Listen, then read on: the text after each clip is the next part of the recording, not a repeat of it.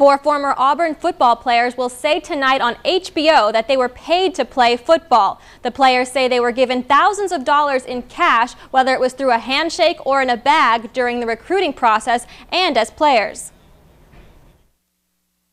I either want it exposed or I want it exonerated. That's just one radio caller's view on the controversy surrounding Auburn University. 4 former football players are going public, telling HBO how they say they were bought.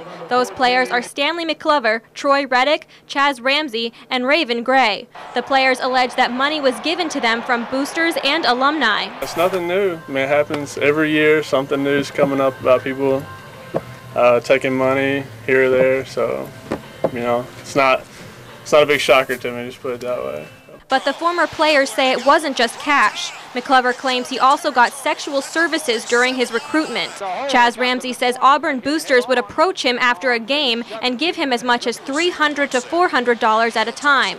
Brett Edens, who played with 2 of the players appearing on the HBO TV special, says he isn't sure if he believes the allegations. It's one of those things you hear about from the 80s, and you kind of hear rumors about every now and then, but it was never anything that we heard of, or certainly not anything that we saw. CBS 8 joined the Max Roundtable on Sports Radio 740 to hear what callers had to say about the players and Auburn. As of now, I would say most of them are defending Auburn, and then all of a sudden out of nowhere we get people that are saying, okay, well, maybe it is true and maybe Auburn needs to step up and now start to work on getting lawyers and work on defending what actually happened.